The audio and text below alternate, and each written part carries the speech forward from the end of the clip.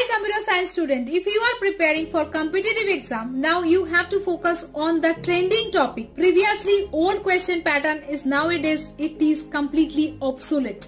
Nowadays they are asking question from new pattern of question. What are the topics? Like in DBMS, data warehouse, data mining, big data, Hadoop, NoSQL. These are the area from database where mostly they are focusing. If you are going with artificial intelligence, genetic algorithm, neural network, natural language processing, this is the area.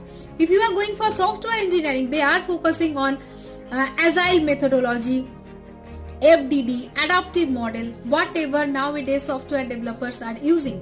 If you are going with networking, then also network security, cryptography, cloud computing, IoT, mobile computing, this is the area they are asking. Now how to prepare? For that you have to stay tuned with this channel. Here we are practicing on this new trend question.